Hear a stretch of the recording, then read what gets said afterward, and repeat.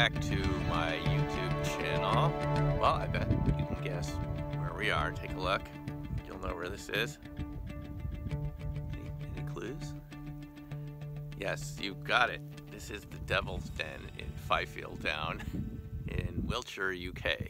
Now, of course, you probably wouldn't know where we are, but this is actually a very famous spot for me, for those of us involved with crop formations, because this was the site way down in that field back behind me there, was the site of the 1999 so-called Devil's Den formation. Now, it's not really a devilish place, but there's a Celtic burial mound. There's a Celtic burial formation down there made of some stones, and I imagine that the Christians hundreds of years ago thought it was devilish or something. And that's why it's named the Devil's Den. But it's actually a kind of a burial mound made of stones. And right beyond that, the stones there was that huge formation in 1999, and it was really quite an astounding thing. To get there, I had to walk from way across the downs here. It took about 2 hours of walking, maybe 2 hours, from Avebury across the sarsen fields out there. There's actually a nature preserve for these beautiful blue sarsen stones. The whole nature preserve out there is filled with these beautiful stones. I walked across there and saw it just around 7 p.m. Now, the sarsen stones, it's actually a shortening of the name Saracen. Hundreds of years ago meant anything that was sort of foreign, at the time meaning Muslim or Celtic. But they're sandstone blocks. They were actually used to build Stonehenge, the huge blocks that we see down there of sandstone. And apparently, according to what I read, they were made when there was a huge kind of sandstone surface over this whole area that's now the UK millions and millions of years ago, and then it gradually over time broke up and became these stones, and this is the remnant of that surface that existed here millions of years ago. This is a pretty remote location in Wiltshire. There's a main road out there, the A4, but for Wiltshire, this is still pretty remote. In the lower UK, this is pretty remote. And we didn't know exactly where this formation was. We had heard about it. And so I walked to find it, and it was a little too late to go down there, but we came back the next day. And that's where all this really interesting stuff happened. I was walking down with Japanese researcher Masa Maki from a parking lot just over in this area. It's about maybe a mile back to the parking lot. And first thing we noticed is his Sony camcorder, the dirty heads indicator, started to go off. Now, back in those days, we used film, video cameras, made with, by 1999, we were using digital cameras, but they still had physical heads across tape. And, well, you wouldn't get a dirty heads indicator with a brand new camera like he had. This is something you'd get after years, like, a cassette recorder, when the heads would get dirty from the tape rubbing against it for years. So that was one indication that something interesting was going on.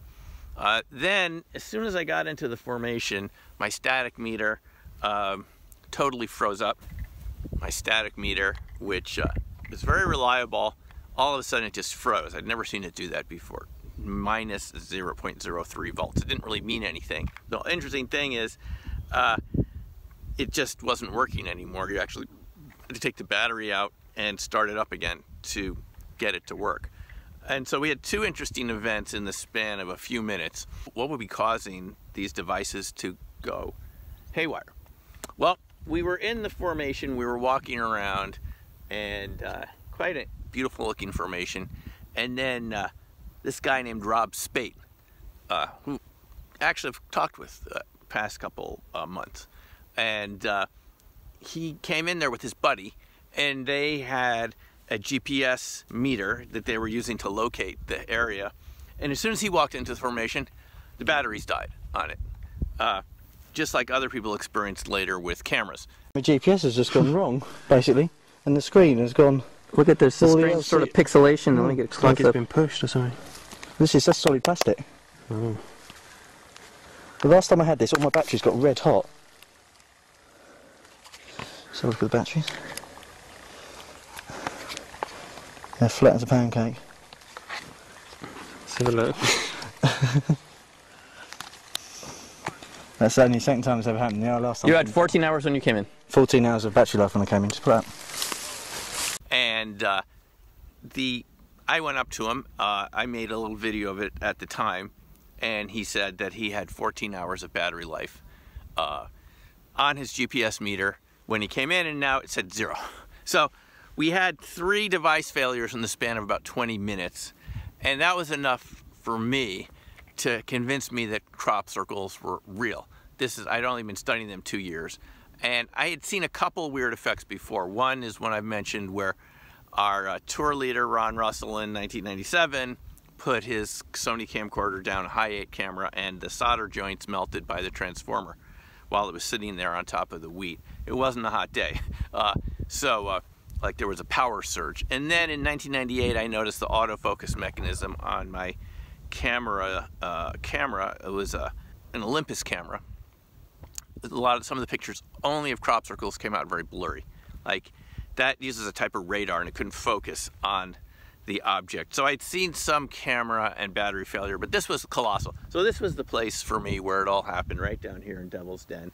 And to this day, I'm still really interested why that particular shape in the wheat, kind of a fractal pattern of nested circles in a star-like setting, why would that cause electronic systems to fail? I mean, I'm getting some ideas, and you know, if you can see the field, it's planted very regularly, kind of like a crystalline lattice across the whole field. Otherwise there'd be these grasses here like you see, but the seed planter plants the wheat stalks pretty evenly across the whole field, and that qualifies it to act like a crystal lattice. And then you have the crop circle there, which is kind of swirling it around in a chiral or directional way, a little bit like a liquid crystal.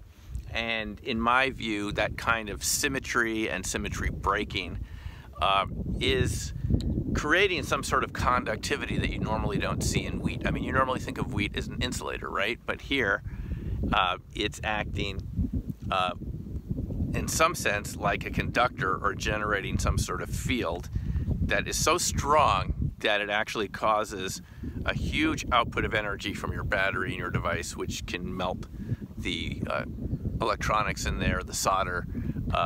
Other people did report going in here and finding that their cameras didn't work for a couple months. One person told me their camera didn't work for several months after being in the Devil's Den formation. And we had people on our tour group whose cameras didn't work again for the rest of the tour. So I tell people, don't bring your new cameras into the formation. So this is the area, this is the Devil's Den. It's a fascinating launching point for me about the power of shape and geometry in a field. To me, it just shows us there's a lot we don't know. We think we sort of understand what's going on here, but all of a sudden you're getting a shift, and the space that you're going into, in this case a crop pattern, crop formation, has properties that doesn't fit any of the conventional ideas that you and I were taught from physics or mechanics or engineering or anything like that, just common sense. You wouldn't think of a space that's just made of wheat and soil and air to be electrically active, electronically active, but those particular spaces are. I came back here in the fall of 1999, October, to test whether it was something about that particular area. I mean, we did have the dolmens down there, and maybe the Celts chose this place because it was electrically active. So someone suggested that idea. I came back here in October of '99 just to see if maybe it wasn't the crop circle, maybe they're underground springs or something about the field.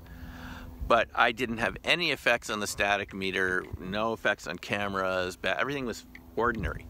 I mean, how many times have you actually just walked into an area and had your devices stop working? I mean, normally the cameras we have and electronics are pretty reliable in almost all circumstances, right? I mean, maybe around a lightning storm or something, they act a little weird.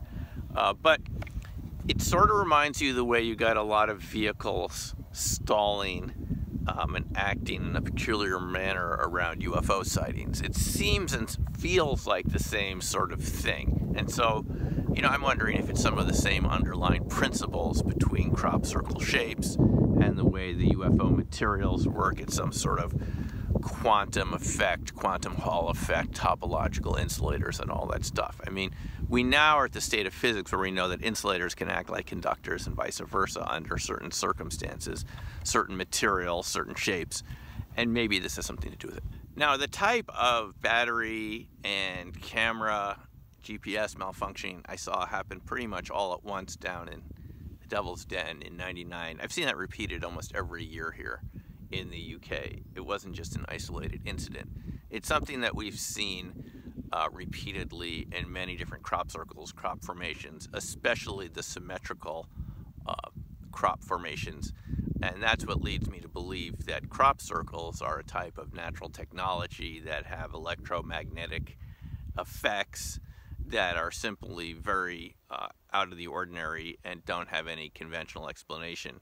And the more we're learning about how UFOs work, I mentioned the talk I did about Hal Puthoff hearing his lecture about UFO materials several months ago, that these materials have extremely interesting properties that allow them to bend space-time. And I've often wondered whether the symmetry breaking effects of the crop formations in a huge field like that can have some sort of similar effect. Keep in mind that people in crop circles experience a lot more than just camera and battery failure. There's often a sense of temporal distortion and other experiences like that, which you could dismiss as just being subjective and all that. But if you look at it from this point of view, you could say, wow, that's kind of part of the same sort of experience that people have around, you know, unexplained aerial phenomena and things like that. And that's why, in my mind, they may be actually similar phenomena. So anyway, thought you'd enjoy seeing this. Thanks again for watching, and we'll talk to you again soon. Take care for now, and bye.